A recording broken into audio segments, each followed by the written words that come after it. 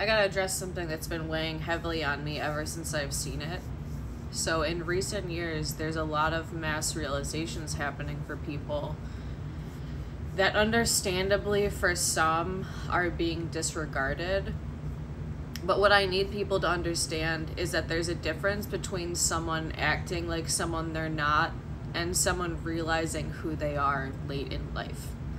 And we are at a moment where, because of technological advancements, for better and for worse, people are realizing things about themselves they've never known before in their lives. There are also people exploiting it, and people are noticing that. That isn't right. Obviously, that's not what I'm talking about.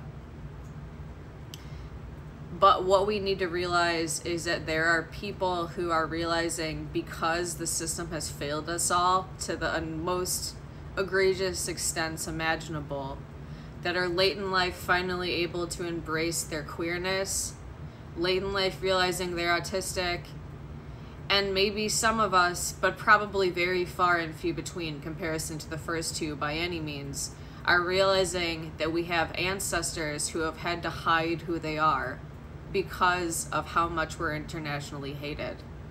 I don't think there's probably many other people I've ever met that it happened to be all three, but I could be entirely wrong. My point is that there's this narrative going around as if people are just like trying to accrue all of these like oppression badges, as if it's like something that they're doing to distance themselves from some sort of system of oppression. And again, some people might be doing that. I have no idea. That's not my life.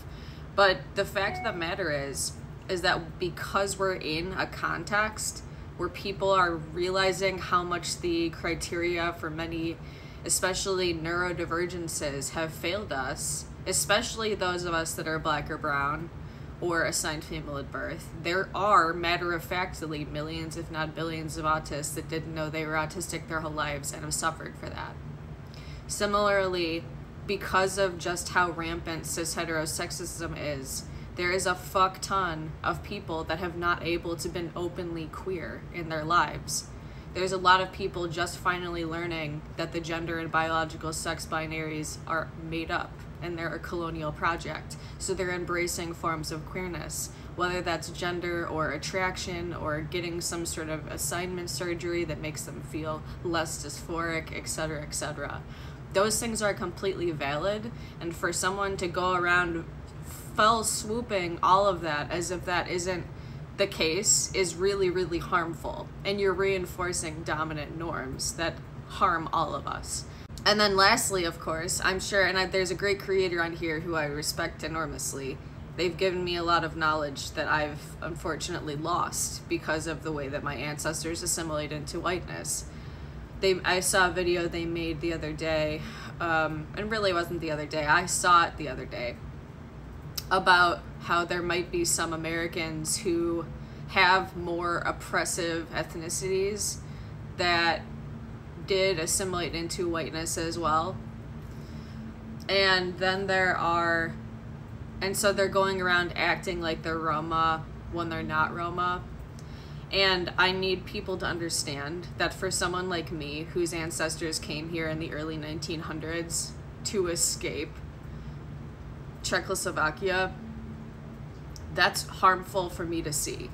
And I know that that's not what they're trying to do. But I am, obviously, I don't look Roma. I'm not, I would never claim to have a Roma lived experience. But I'm Roma nonetheless. I'm Hungarian, Slovak. My family called us gypsies. Like, let me show you a picture of my mom. This was my mom. She didn't have dark skin, but she lived her whole life assimilating into whiteness and being made to feel terrible about herself because of the way that her nose looks, because of anti-Roma and racist ideas. This is absolutely a complex history, and I would never belittle ancestors' assimilation to whiteness. I can't know why my ancestors thought they needed to come here, besides seeing the context of us being hated internationally and them coming here in the early 1900s. I have basically nothing because I've lost everything. So I'm scrambling to try to regain any knowledge of my culture now. And it's really important to me that people realize the unique position that I'm in as someone who is relearning all of these things and being able to finally learn about who I am. Despite the fact that my ancestors assimilated into whiteness, and I absolutely, obviously benefit from whiteness. I would never claim otherwise. It's still, it speaks to a lot of lost Roma people that exist today. And we need to recognize the multiplicity of the diaspora that truly exists. Otherwise, it's just harmful.